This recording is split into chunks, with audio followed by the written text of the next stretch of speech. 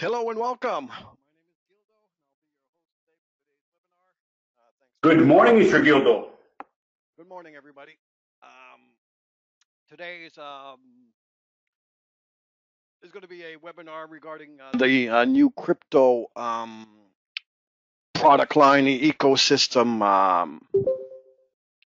That is the next evolution of the Atrium system, if you will, and part of the process of this new evolution, the crypto platform, if you will, is the capability to add system licenses for different features that will be activating with these licenses in the system as time goes on, depending on the requests of the clients. So this is our first endeavor in this licensing option, and the first one is using floor plans, and it's pretty straightforward to do. So just give you a quick heads up of what this is. Just give me a moment here, get my ducks in a row, get my screen working properly. Here we go. And just to give you a quick overview here, a few slides. Okay, so it's part of the crypto. It's the next evolution of the Atrium system. And these are, we're going to be showing you how to add a system license, in this case, the floor plans. This is our first option for these licenses that will be available to you. They'll be available through distribution, so you get them through your favorite distributor. And when you obtain, it's a card is what you'll be purchasing. It's an actual card that has the license encoded on it, and that you'll read that card on the system in question where you want to apply that. And for each license, once the card is being read and activated, the license has been activated, that system is then tied to that particular project, that system. In other words, there is a read-write process that will prevent from having multiple installs of the same license on multiple different installations. So it is a one license per system installation. And it's activated through the crypto reader. You could also enter the information manually, which is a long and tedious process, but it is possible. And of course, this is with the crypto platform with the A22K and the K1 readers that we've introduced to the market in our virtual ISC showcase a couple of weeks ago. The idea at the end of the day with these licenses and the floor plan license in question today is to be able to visually have a visual interface to the system and to be able to interact with the doors on your interface, on your floor plans. So we have a little capture here of a screen. And this is done through the web interface. It's not done through the software at this point in time. Eventually, we might activate it in the software also, but for today, if you purchase this license, it's for the web interface, the Atrium web interface. And basically, you'll be seeing here how to create the floor plan. You'll be able to import floor plans, either a JPEG or a PNG file format with a file maximum file size of 1 megabyte. You will be able to import multiple floor plans if need be for your building, for your project. It's not limited to just one floor plan that you have on the system. So you can have multiple floor plans imported into the system. For each floor plan that you input, or that you import, I should say, the maximum file size is 1 megabyte. And let me see here. So you'll be able to view the real-time door status, the icons, the padlock icons that we've become familiar with, a circle with the padlock. That's a visual indicator of the status of the door. Is it an alarm? Is it left open? Has it been unlocked? Is it unlocked on the schedule? That kind of stuff. So you'll visually see that right away. You can click on the actual door icons, the padlock, to interact with that door, just like if you were, it's a manual operation to log in the system and to be able to unlock a door to allow a visitor to come in. So grant access to unlock a door for a certain number of hours if you prefer. When you're done, you relock that door. So lock, unlock, grant access, return to the normal status of your system, and so on and so forth. So it's very interactive. To set it up is very simple. You import the floor plan, and on your floor plan towards the right-hand side of the screen, you'll see the doors that are in your particular system, and you simply click and drag the floor plan icon, the door icon, I should say, onto the floor plan in the position where it belongs. And it's as simple as that. Once you've put all your doors on the floor plan in question, you simply save that floor plan and you're ready to go. So let's show you how this is all done. Oh, by the way, it's with the A22K, so you do have kits. So the KRYPTO system. So here are your 3 kits available. 2 kits along with the K1 readers if you need additional readers. And this is what the floor plans is compatible with. All right. So showing you how to get this done without taking too much of your precious time. Uh, just minimize this here. I'm going to log into my system. So through the web interface, as I mentioned.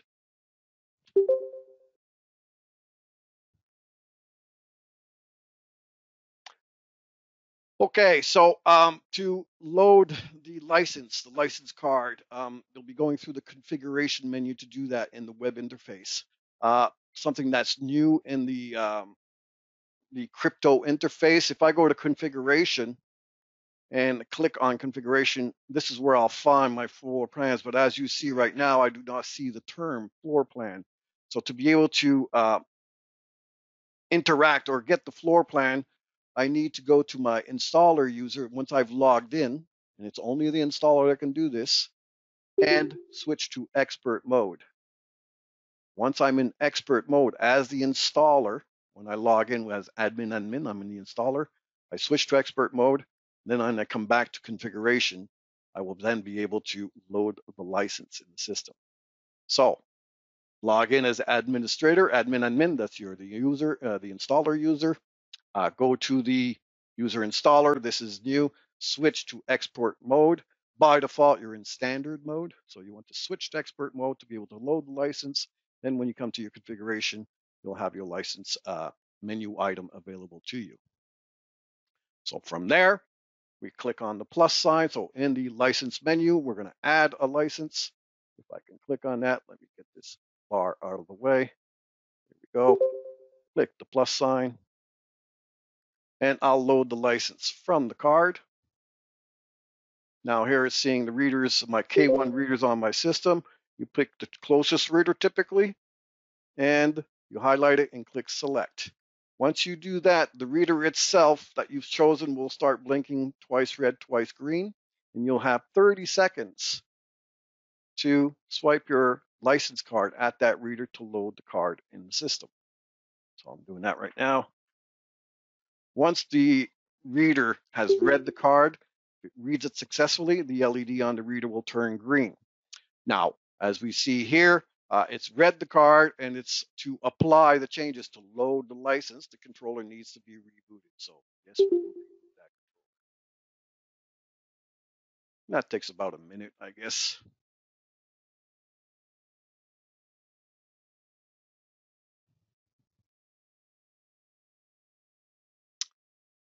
Just while we're waiting here, kill a bit of time here.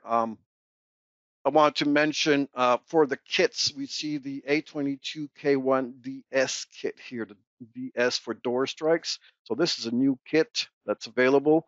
It's the KRYPTO platform, and you'll get 2 door strikes included. CDVI has purchased the ROFU, manufacturer of ROFU lock devices, and we are now, ROFU has become part of the CDVI group, and this is our first product offering in there. It's the 2400 door strikes that are included in this here, this kit. And that particular model typically will be able to accommodate 75 to 80% of all the doors that are out there in the building that you need to secure. So this is a very common door strike and very popular door strike. So the A22 kit, A22K1 door strike kit gives you 2 extra door strikes in there. So let's go back to the license once again.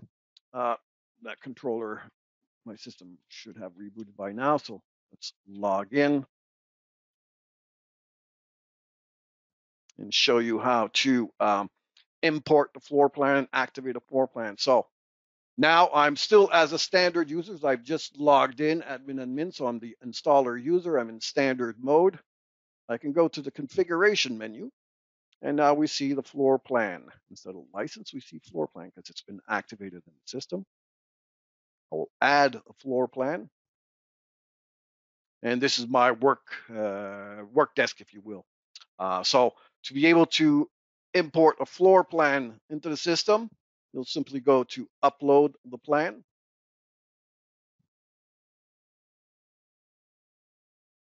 browse to your folder where you have the file itself in question. I've got one here. It's a JPEG file, and this one is 62 kilobytes.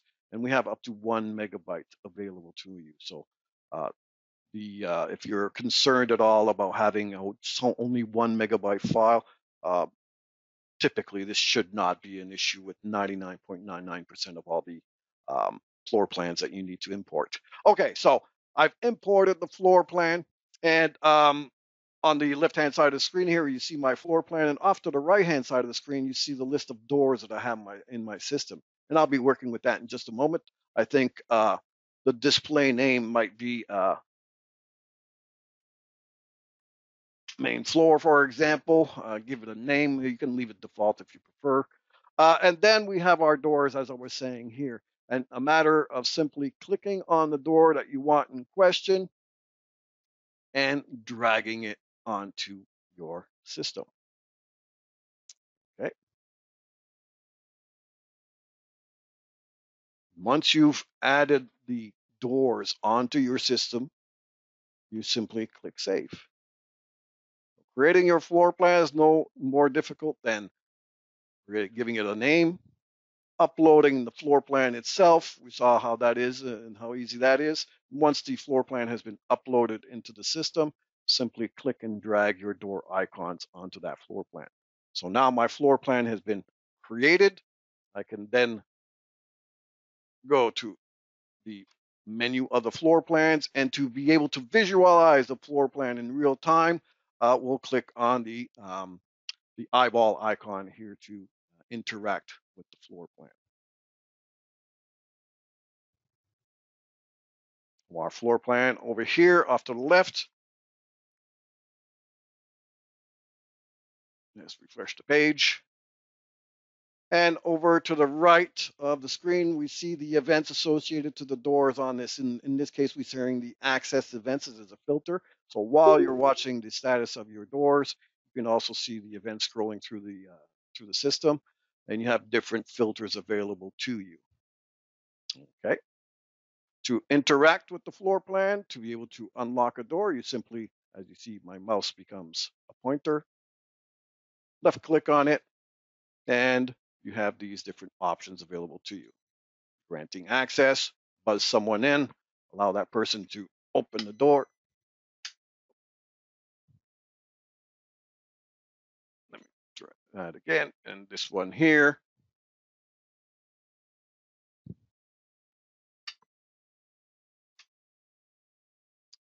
All right. So different available access commands that are available to you. Granting access, buzz someone in. Disable access, the reader stops working. So in the crisis that we're going through today, this might be an option that we like to use. Unlock and lock, and you'll notice these are both override commands. So for example, if I have a door that's locked and I want to unlock that door, I simply come in here and say unlock. The door will remain unlocked infinitely, indeterminate. So there is no timer in this. To go back to its normal status, once you want to return to the daily activity, if you will, just go back to normal state. Okay. So if I do unlock and override, you'll notice that the padlock is open, it's unlocked, and the padlock itself is flashing. This is a visual indicator that the door has been unlocked permanently by an operator. Okay. Now, to go back to my normal day-to-day activity, I just go back to normal state. Okay. Click here. If I grant access, it'll unlock the door, but it will not start blinking. So the blinking padlock is an indicator that you are using the override commands in the system. To go back to to return to normal, simply go to normal state. Grant access, buzz someone in, disable access to deactivate the reader. Now, to finish off here, if we prefer, I just mentioned the disable access might be useful. It would have to be door by door, and I have to go to floor plan. Now, all the doors on this particular floor plan, I can give a broadcast a command to all the doors on this particular floor plan through the all doors button here.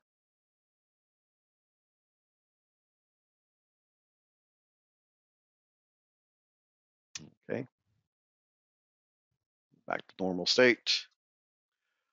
When you have lockdown implemented, we've also added a lockdown icon to be able to both start and end lockdown. And this all pertains or revolves around the operator that's logged in. Are they able to initiate and stop lockdown crisis scenarios?